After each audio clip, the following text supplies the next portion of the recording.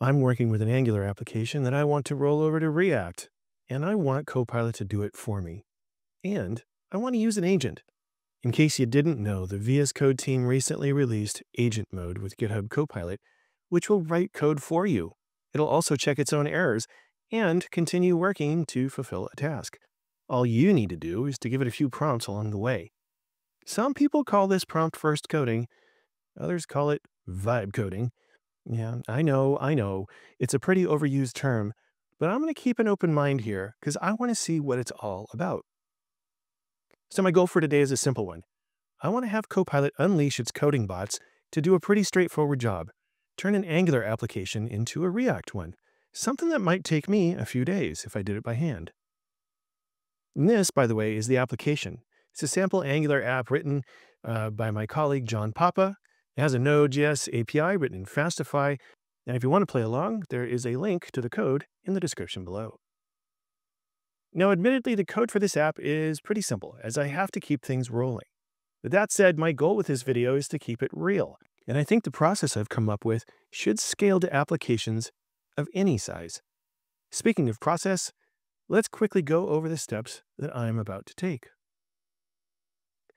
Now, the first step is to ensure that I'm rolling the application over, not replacing it. I'll be working in a mono repo today, and as you can see, I've created a React directory right here in the root of my mono repo. The next thing is to be sure that I'm working in a branch. Now, I've gone through this rollover process 6 times so far, and I've created a new branch for each try, and I'll talk more about that later. It's critical that we work in small steps, committing our changes as we go. As you'll see, I'm going to divide the agent's work into sessions. At the end of each session, I'll commit what's been done. I'm going to be converting the Angular app from outside in, meaning I'm going to start with the empty React app, roll in layout components and styling, add components, services, and finally tweak the application's styling a bit to be a bit more flashy and fun. The goal is that after every session, I have an application I can run, look at, and evaluate. Finally, I'll be using custom instructions for this project, making sure Copilot has the context it needs as I tell the agent what to do. This is also where I can put my code styles, helping to offset the chance of garbage code. All right, enough talking. Let's get started.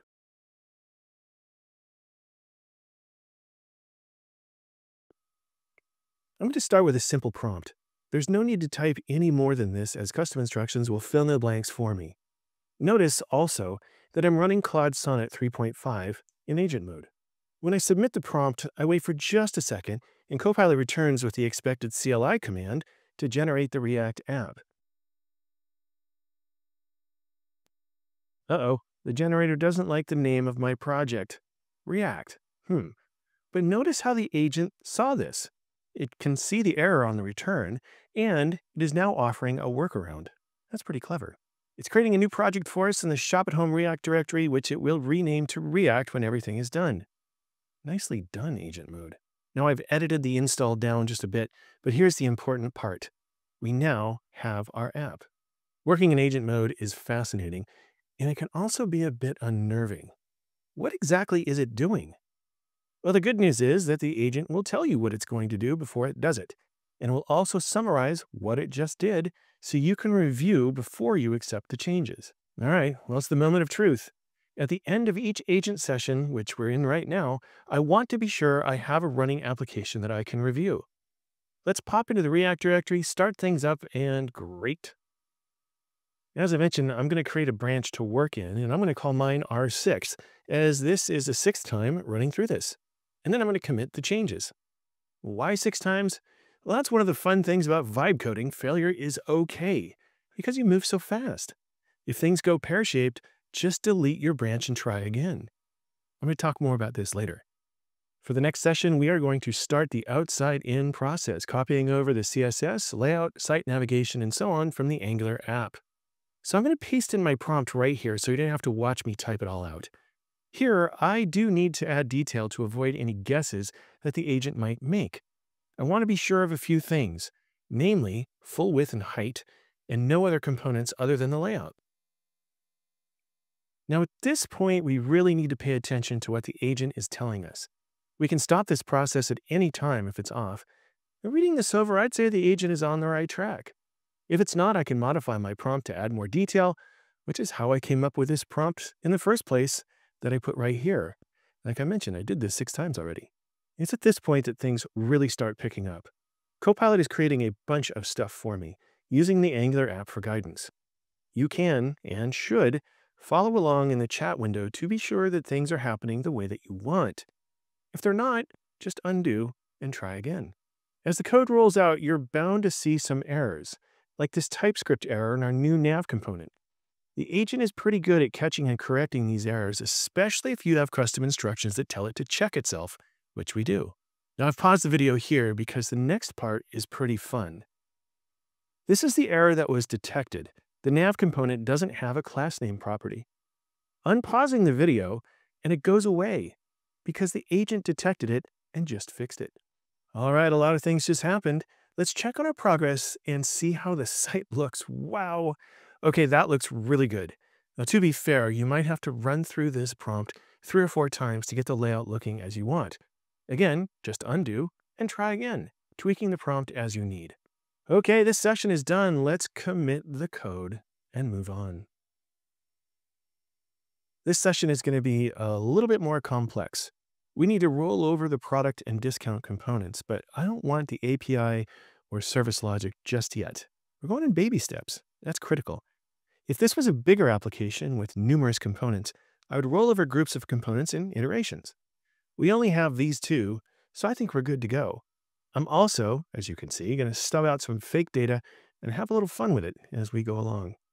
Once again, I'll review Copilot's plan on the right, making sure to stop things if I don't like what I see. So far, so good. Copilot is able to understand what it needs based on the Angular source code, and will pull in each needed component. One of the things I love doing with Copilot is generating test data. You should be careful with this, of course, and be sure to review what Copilot creates, but I've had good luck this way. Like quantum coffee beans, pixel perfect. I love it. Now, there's a lot going on with this session, which is honestly what vibe coding seems to be all about. You're waiting for the agent to figure out what you want, and then watching it as it happens. Now, as I mentioned earlier, I am editing this video to make it a little bit more watchable. The process that you're seeing here, rolling the components in, took about 4 minutes in total. It's long enough that Copilot is checking in with me to be sure that I want to keep going. I do. Trying to keep it real. A few minutes later, and I can see that we have some errors. Now, this is normal. And on the right side, you can see that Copilot is checking these errors because our instructions say to do so. And it has figured out that it's missing the router. So Copilot updated our package.json to add this package directly. It has also asked us if we want to run the package install script, npm install. And now let's talk about this. One of the issues with AI is that you have to know when it was trained. There are cutoff dates. And when Copilot adds packages directly like this, well, they can often be out of date. In this case, I can cancel out and tell the agent to install the package using npm install react router dom and then keep going. Or I could just do it myself. Either way, this is something that you should be aware of. All right, I let Copilot just install things with package.json. We are all done. Let's see how things look. And I'm going to restart the dev server. Look at that. There are our components. They're kind of ugly. I mean, that's okay. We can fix it. I am happy to see that they're there, though. Let's tell Copilot what we think about the design, and I have found that if you add a little pepper to your prompt, it helps. You can also give it positive feedback if you want, like good work. It seems to make a difference. All right, I'm going to leave the browser up so it picks up the changes live. As you can see, the agent is working on the right side, and it's thinking about design changes that it wants to make. It's analyzing the Angular source, and it's going to apply it to the React app. Now, here we go. Let's see what's going to happen here. It's going to change app.css right before our eyes. Boom, that looks pretty good. I have to say, I am impressed with this. This looks good. It added some shading to the cards. Yeah, I like it. Wow, even the edit card looks good. Now, if you're wondering, 30 minutes has passed in non-edited time. This is one of the better run-throughs I've done, to be honest. Anyway, we're good with this session. Let's commit and move on. We are almost done. Now we need to wire up the Fastify API that's part of the project. It lives in the monorepos API directory, and we're not going to change anything about it. We will, however, need to roll over the Angular service classes, so let's do that now. This prompt is thankfully small. The only thing I need to do is to make sure that Copilot uses an environment variable for the API endpoint so we can configure it later on. In previous runs, this was ignored during rollover and hard-coded, and I have a feeling it's probably going to happen again. But right off the bat, two service classes are added that look to be almost exact copies of the Angular service classes. That's okay with me, as long as they work. Looks like they're mostly CRUD endpoints: create, read, update, delete. Skipping ahead a little bit, Copilot is now telling me that it needs to install a proxy for the API. And it's at this point I should tell you that I've never built a React application in my life. I know nothing about it, so this is completely new to me. I'm just going to go with it and see what happens, I suppose. I mean, do we need this? We'll discuss this later in our code review. All right, skipping ahead again, the service classes are in. I've reset the port from my React app. Let's see if everything has worked. What are the chances? What do you think? Not very good. This is expected, believe it or not. The problem is that Copilot hallucinated the environment variable name. I'm not sure why. It didn't take too much sleuthing to figure out the 401 error was due to a bad URL, and poking through the code, I found this problem. Now, I could fix this by hand easily, or I could vibe it out, man. Let's ask Copilot to fix it. All right, looking over the changes, and they look good to me. Looks like Copilot has renamed the environment variable and has also tweaked our product service to make sure it's using the right URL. Okay, we have, I think, a working React app. Let's go and take a look at the code. All right, look at that. We have a working React app using the API now. Let's go through everything and make sure that all the functionality is there. And we can edit and delete, list things out. Yep, it's all there. Now, you might not believe me, but I promise the total time on what you've just saw in the real world was 45 minutes. And as I've mentioned, I have edited it down so it's watchable, but seriously, all of this happened just the way you saw, and it's kind of crazy.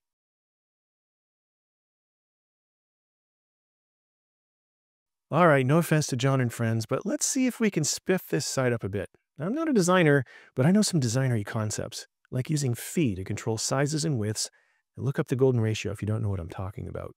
One thing I just love doing is having the browser open, live reloading as the changes are made.